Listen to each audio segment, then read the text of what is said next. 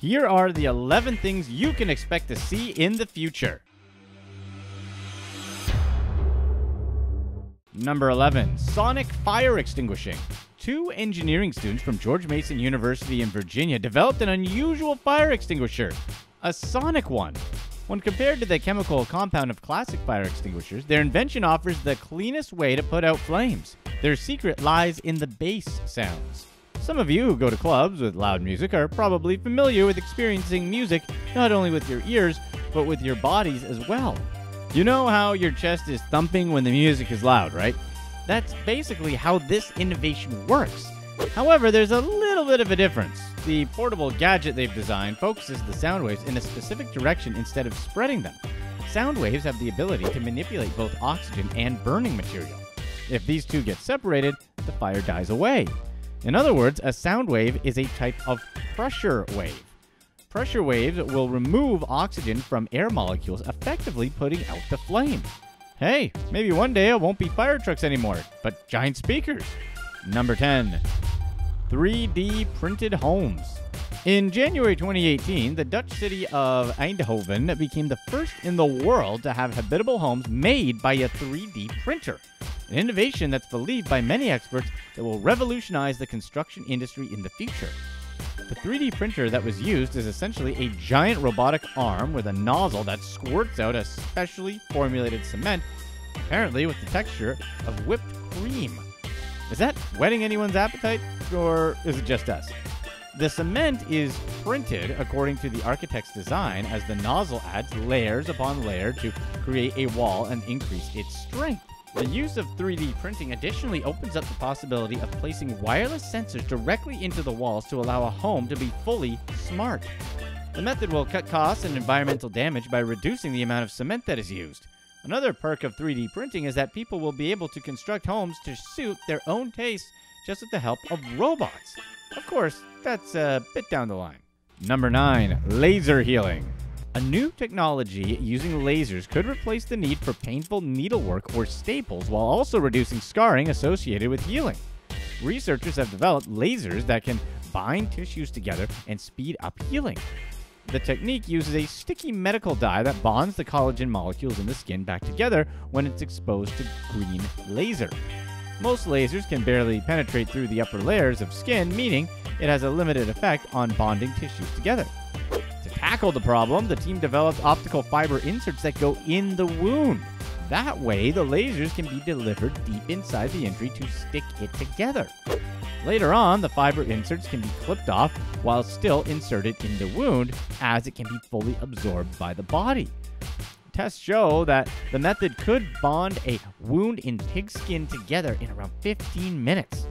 The scientists behind the technology say it could be used following surgery and that it could be particularly useful for repairing internal injuries. Number 8. Space tourism. Taking a trip to outer space right now may sound like something out of a movie for most of us, but one day soon, space will be a viable vacation destination. A few different companies are pioneering space tourism. The most well-known is probably Richard Branson's Virgin Galactic, which has been talking about taking civilians to space for years. SpaceX, started by Elon Musk, has vowed to take 2 tourists on a trip around the moon. Then there's Blue Origin, founded by Amazon founder Jeff Bezos. In June of 2018, Blue Origin said they're expecting to start selling tickets to space as early as 2019. Virgin Galactic, SpaceX, and Blue Origin are all private companies set up with the sole purpose of taking paying members of the public into outer space. Now, as you can imagine, it's not going to be cheap for the early adopters. For example, Virgin Galactic requires an upfront deposit of over $250,000 for a seat to space and membership of the future astronaut community. Of course, there's hope that the price will come down over time as technology becomes more advanced. Number 7. Weather control. It's unlikely that we'll be able to completely control the weather by the end of the century, but we should be able to seriously influence it. We're already seeding clouds with particles to stimulate precipitation, and California has been doing this for nearly 50 years. During the 2008 Summer Olympics in Beijing, Chinese authorities fired 1,100 rockets into the clouds to trigger downpours before the storms reached the capital city. There are even efforts to fire laser pulses into thunderclouds in hopes of drawing out lightning in a controlled manner.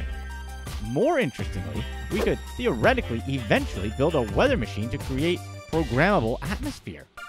One plan calls for a thin global cloud of small transparent balloons lifted up into the stratosphere where it could shade or reflect the amount of incoming sunlight. A mirror would be placed inside each balloon, along with a GPS to monitor its location, an actuator to control its orientation, and a small computer. Lifted by hydrogen, the balloons would come to rest about 20 miles above the Earth's surface. When the millions of mirrors face away from the Earth, they would reflect the sunlight back into space. This AI-guided system would theoretically influence weather patterns around the world and turn marginally habitable areas into temperate regions. Maybe it could work, maybe not. What do you guys think? Number 6, genetic engineering. Genetic engineering, sometimes called genetic modification, is the process of altering the DNA in an organism's genome. This may mean changing a base pair, deleting a whole region of DNA, or introducing an additional copy of a gene. It can also mean extracting DNA from another organism's genome and combining it with the DNA of that individual. So far, bioengineering has already allowed human beings to take control of their own evolution. We're quickly approaching a world where we can do much more, whether that's a good thing or not. In August 2017, scientists made a major breakthrough in gene editing technology. In short, researchers were able to tinker with embryos in order to repair DNA and help fend off disease-causing mutations. And this is likely just the beginning of what's possible. Genetic engineering means humans will be able to remove diseases from DNA, but also tinker with traits we're currently unable to control, such as the color of the eyes or a person's intelligence. Is this actually going to be a good thing or a bad thing? Number 5, geoengineering. To prevent the possible environmental problems brought by climate change, we'll have to start geoengineering the planet. Some notable geohacking proposals include cirrus cloud seeding to reduce reflectivity, just like we talked about earlier, stratospheric particle injection for solar radiation management, sulfur aerosol injection to induce global dimming, and simple solutions such as tropical reforestation to restore the carbon balance.